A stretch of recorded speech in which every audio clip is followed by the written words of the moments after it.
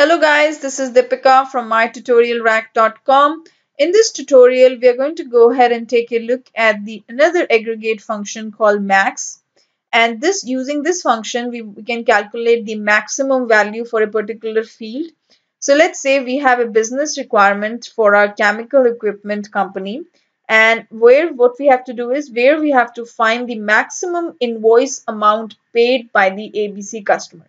So in the previous tutorial, what we did is we calculated the average of the invoice amount that paid by the ABC customer. In this tutorial, we are going to go ahead and see how to calculate the maximum invoice amount paid by the ABC customer. So what we're going to do is we're going to go back to a developer console, and here the query that we're going to use is we're going to go ahead and say the select. So the maximum, this is the aggregate function called max. On which particular field we wanted to calculate the maximum? We wanted to calculate on the same field, the apex amount paid field. So this is the field where we have to calculate the maximum value. So let's say whatever this, we're going to go ahead and name it as max amount. So let's say this is the name we have given, the max amount. From which table? From the apex invoice table. And where the customer name is equals to, so how are we going to calculate the customer name? We're going to say apex customer underscore r dot of name.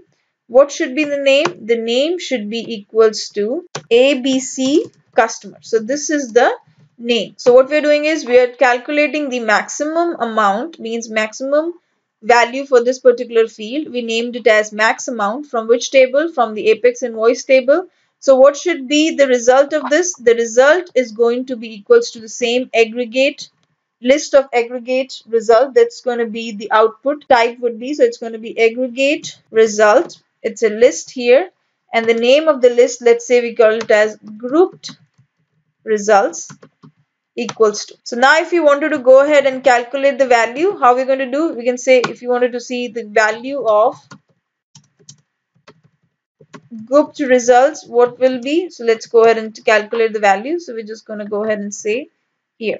So now if you wanted to calculate the maximum amount, how are we going to do it? We can just say using this list, getting the index of 0, and which particular field we are interested in? We are interested in this field. And where we are going to store the value returned from this?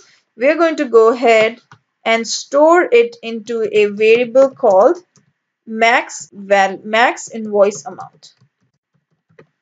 This is the variable which is going to have the maximum amount a customer paid, the ABC customer paid. Okay, so let's go ahead and display the value of the max invoice amount. So we can say maximum invoice amount paid by the customer. So if you go ahead and display this value, it's going to have the maximum. So what is the maximum invoice amount paid by the ABC customer? Is $700. Remember, we had three values.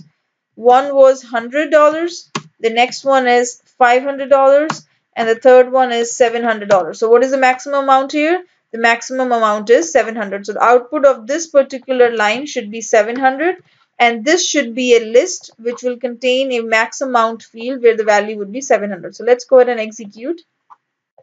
So this was the error. I had a dot here, so I just got rid of it. Let's go ahead and execute.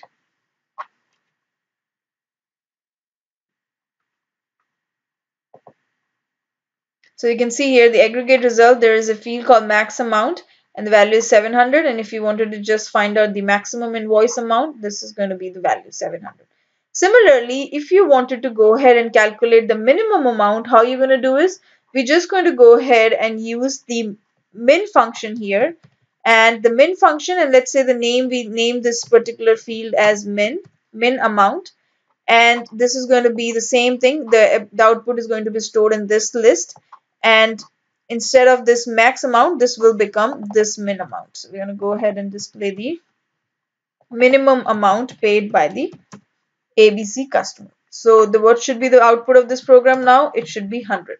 So what we're doing is we're doing the same query, but instead of calling the max aggregate function, we are calling the min aggregate function, and the output of this query is stored in this list of aggregate result, And this particular list only contains one value, which is equals to the minimum amount here.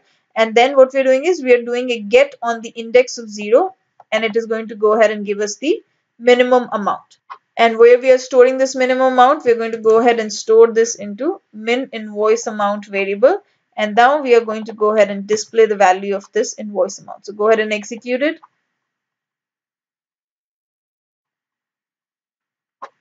Go to debug only.